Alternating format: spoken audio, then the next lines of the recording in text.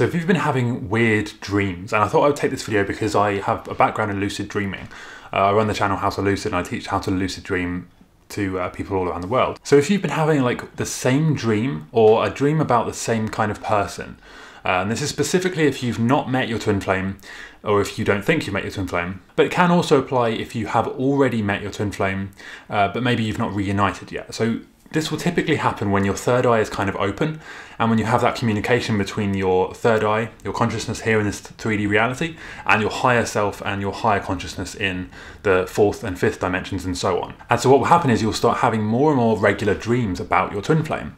And you might be thinking, what on earth do they mean? Why am I having these random dreams about the same person over and over again? And of course, if you've met your twin flame and you know they are your flame, then you kind of know a bit more about it, you know why, and you have more of an understanding. Most people will actually have these dreams and they will not know why they're having them. They'll have no idea why they're having the same dream again about the same person.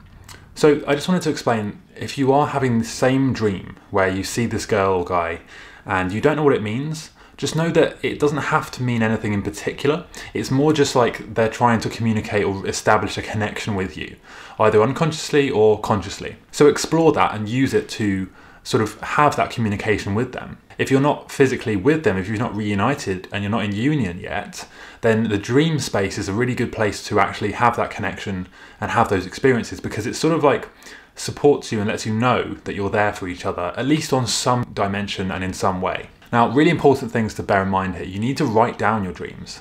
And if you have the same dream or about the same person, try and give them like a name, even if you've not met them yet. Just say twin flame, or say, give them a name, for example. And this means that when you write your dreams down and when you then later type your dreams up into a dream journal on your computer, which I would recommend doing if you want to lucid dream, you can then use that, because you've given them a name, you can search through that and see all of the dreams where you had a dream about the twin flame, about your twin flame. And this will let you, A, become lucid more often because it becomes a dream sign, but secondly, it will help you see how often you're dreaming about them and what the dreams really mean. So in a nutshell, don't be scared or worried if you're having the same dream about a person, even if you've not met them yet. Then it's likely your twin flame is just trying to establish some kind of communication and contact with you, either consciously or unconsciously. Remember, they might not be aware that they're doing that. They might just be having the same weird dreams, and they might be just as confused as you, wondering, why am I dreaming about this person I've never met? And then when you meet, you'll eventually click the two pieces together and realize, oh, of course, we were dreaming about each other. Now, this can also be experienced if you have met your twin flame, but you're not in union.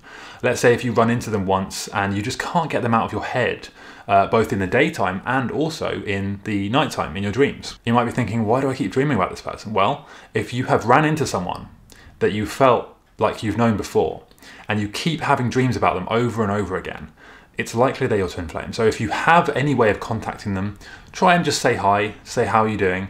If you don't, then don't panic, okay? They're gonna be brought back to you anyway. So just use the dream as another way of establishing communication with them. So I hope that makes sense. I'd really love to hear what your opinions are about dreams and twin flames. So yeah, leave a comment below and I'll try and reply to all of them.